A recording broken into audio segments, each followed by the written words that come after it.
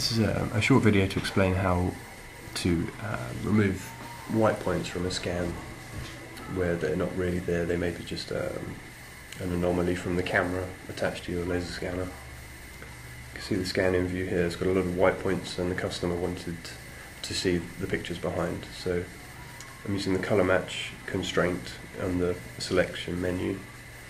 I've color picked a brown color, increase the tolerance, and then do a select all. Then moving those points to layer 2. And then you see on layer 1 we're left with essentially white points and a few orangey brown points that we're going to try and pick up now. So again, it's another color match.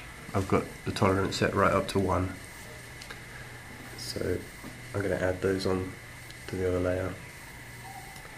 You can see there, it may be a bit too light.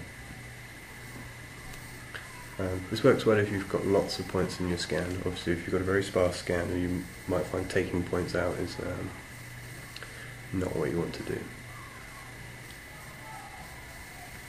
In this case it's not a problem.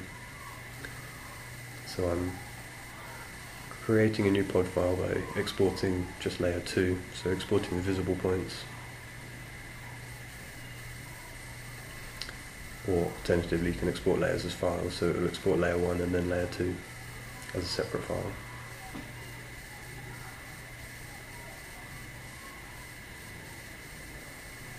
And that's essentially it.